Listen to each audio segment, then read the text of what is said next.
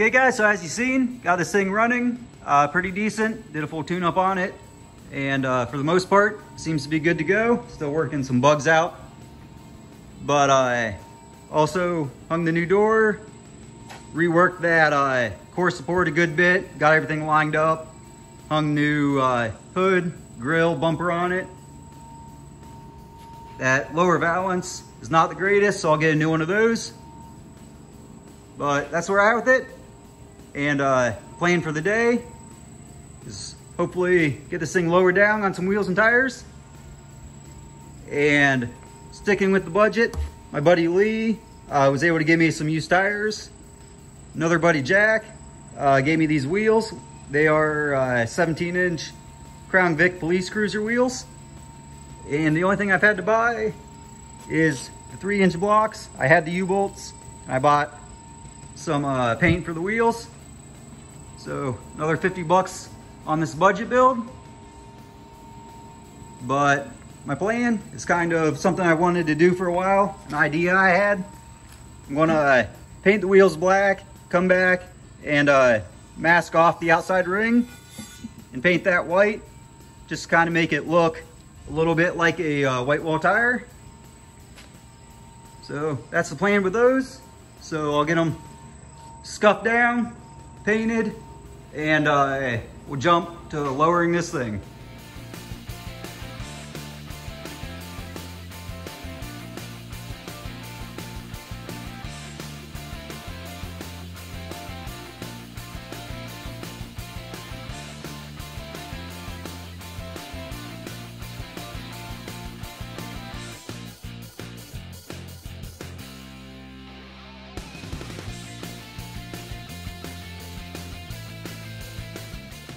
Okay, so got our wheels painted.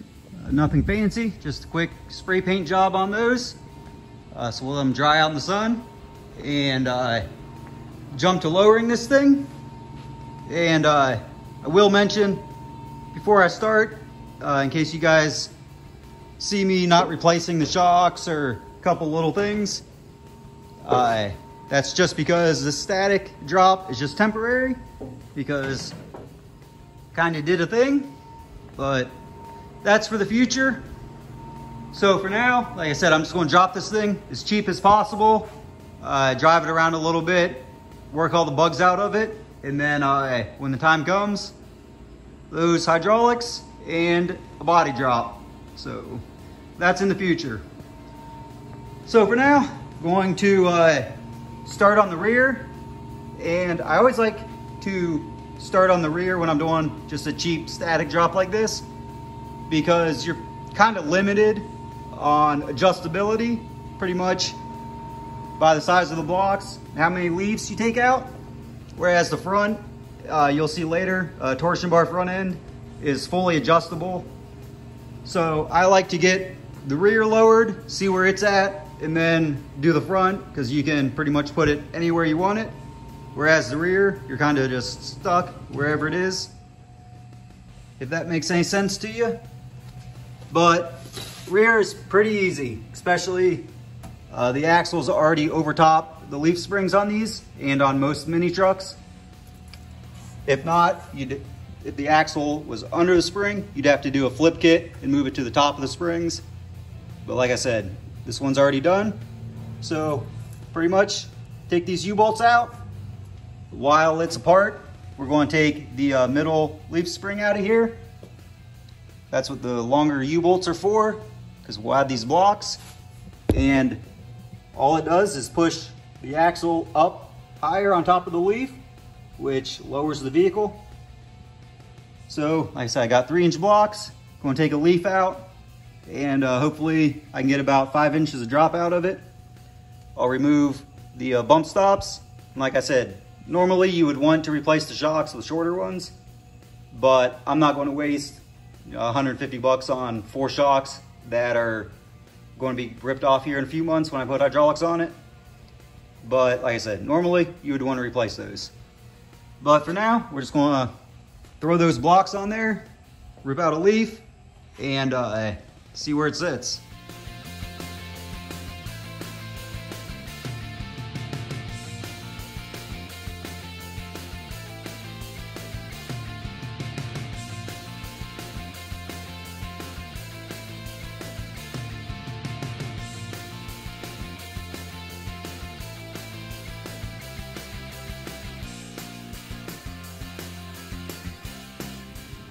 Okay, so show you guys where I'm at with it. Before I go any further, I tried to be nice with the U-bolts and the impact, but they didn't want to be nice. So out came the death wheel. But like I said, got the U-bolts out. And if you have to cut yours, there is a little bit of tension on there just from the spring pack. So I always put a jack under the center, jack it up a little bit, cut them, just so nothing flies apart on you. But like I said, everything's loose. So spring pack is held together with these clamps. You can just get a pry bar, pry them apart. So get those clamps off there, and underneath there is a bolt nut that holds that whole pack together. So spin that off there, take the center leaf out, jack the diff up, put my block between the spring and the axle, put those longer U-bolts in, and that's pretty much it. But like I said, I'll get this all tore apart and kind of get everything in place and show you what we got then.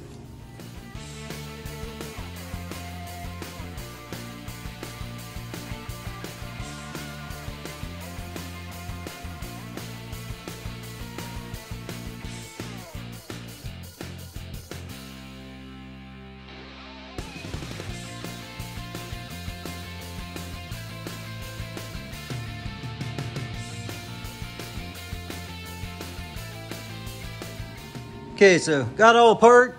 So I'll show you guys what everything is before it goes back together. Here is that bolt nut I was talking about that holds the spring pack together. And it's actually not a bolt. The head of it is round, and it is the alignment pin. As you can see, it lines everything up. The top of the block has a little button on it that will go into a hole on the bottom of the saddle there. And they just help keep everything aligned. So that's really all there is to it. Rear diff, it's loose right now. So jack it up, put these blocks in place. And they do come with these pinion angle shims. I usually don't use them, but they are in there if you want to. But basically, throw this block in between the leaf and the axle, throw your longer U-bolts on, and bolt it all together, you're done.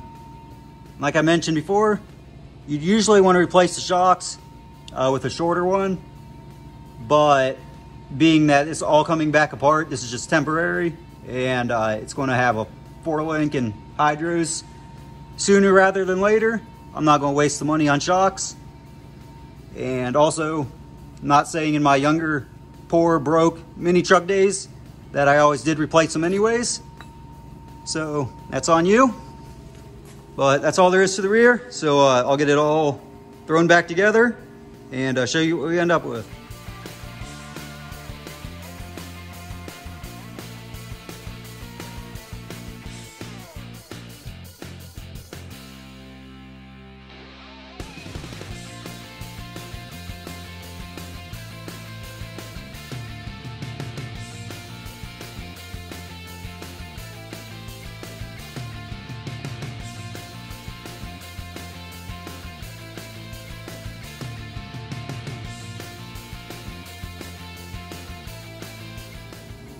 Okay, so here it is all back together.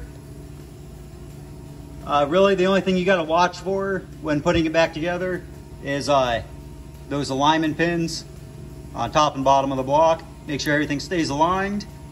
And other than that, there's really nothing to it. But I got it, the weight of the vehicle back on the axles, and just kind of test fit one of them tires. See where we're at with it.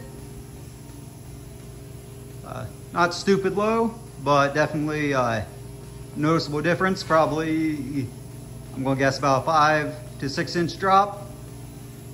And I just kind of did that to get a feel for how low the front needs to go.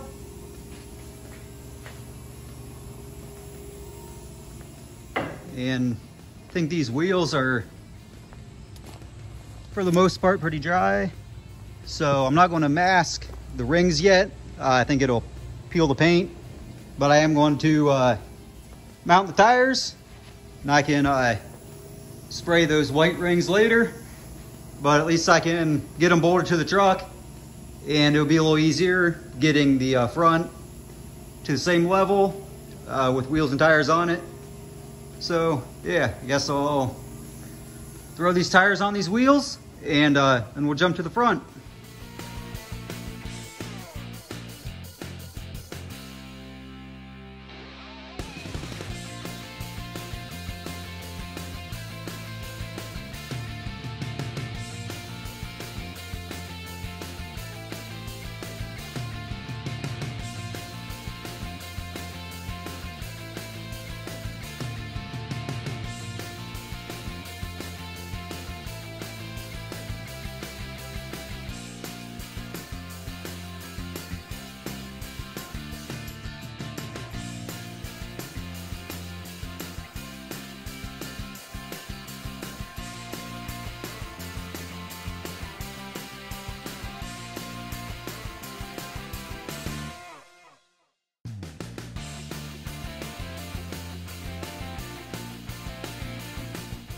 Okay, so the rear, back on the ground.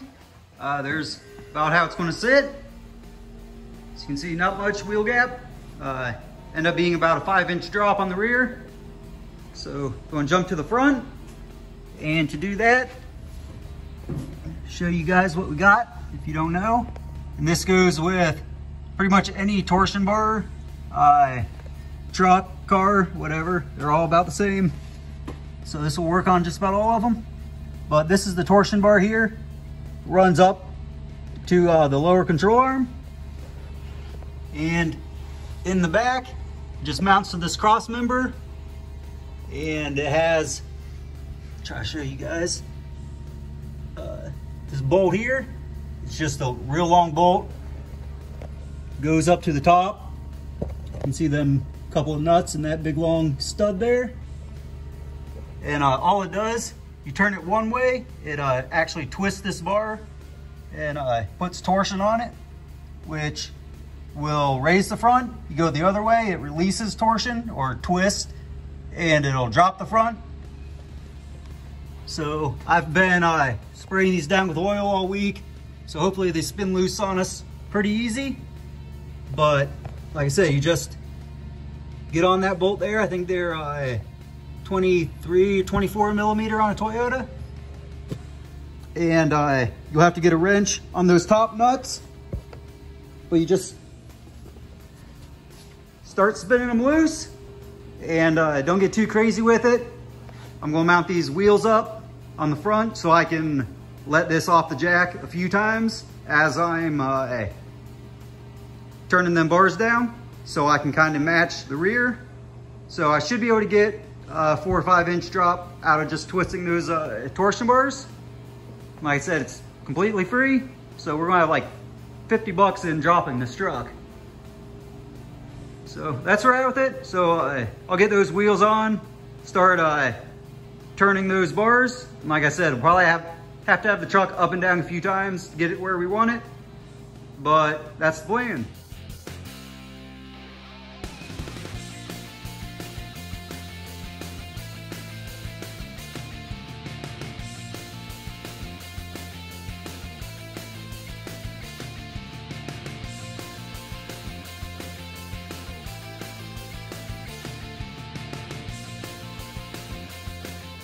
So check it out. How much better is that for 50 bucks? I'm going to drop the front just a little bit more. You can see the back's maybe a 1/2 inch or so lower.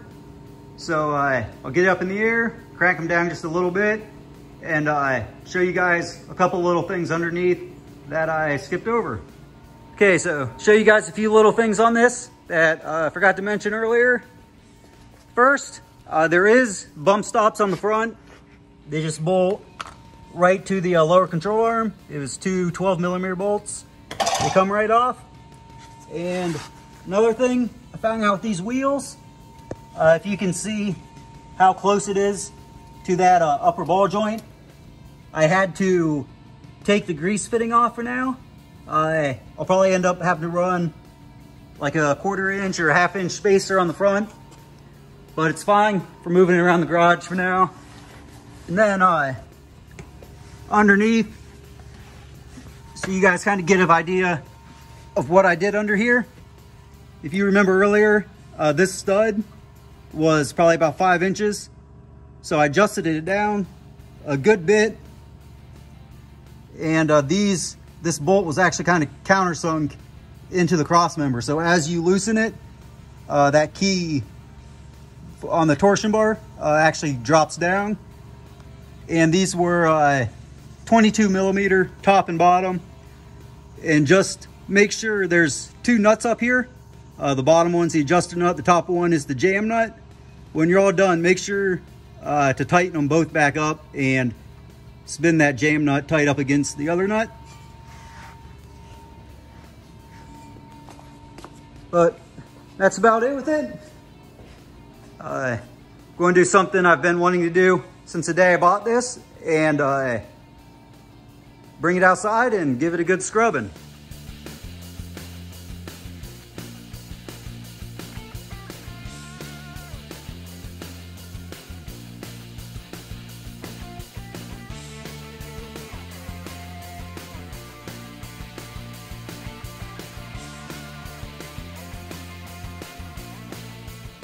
Okay, so back in the shop, all cleaned up.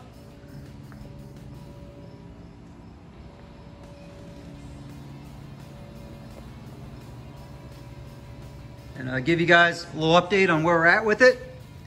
Spent $200 on the truck, $150 on the engine. In the last video, I misspelled engine because I'm a dummy, but none of you dummies even noticed, so we're dummies together. $50 on fluids, $60 on a tune-up. And we spent $50 today lowering it. So just over $500 in this build so far. And to me, that's a pretty sweet truck for $500. And any young guys watching this wanting to get into mini trucking, that's the cheapest, easiest way. It really is easy. You can do it. So grab some tools. Don't be afraid to get dirty. The rest of you guys, when you see some young kid at a show with a static drop, beat up truck, maybe don't be a dick to him. It's kind of where we all started, definitely where I started. And just remember, we're all in this mini truck thing together, so yeah, just don't be a dick. But see you next time.